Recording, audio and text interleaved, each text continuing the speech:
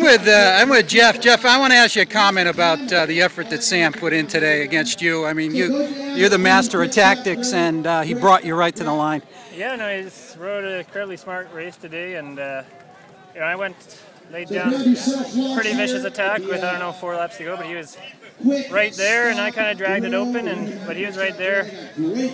Went the last climb, but he countered right back, and no, yeah, and then he had a really good jump, and just had enough real estate there to get by him on line, but impressive ride for him. How did he get around you at the top of the course on that last lap? I didn't see that. All of a sudden he came by, he was by you. Yeah, I think he was on my wheel when I jumped, so he must have been right there and just carried the momentum over the top a little bit better. Yeah, so it's good to see he's had some bad luck. So I want to get your comment about short track in general. I mean, we almost didn't have it this year. Is it something that you enjoy, something that you want to see continue? And yeah, how does it add to the overall sport?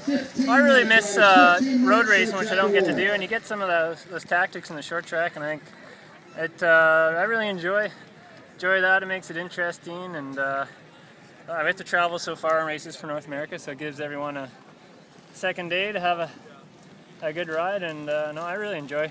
It sort of makes racing a weekend out of it, as opposed to yeah. You know, those one-day races like we had in Fontana. Yeah. Yeah. Well, congratulations, Geoff.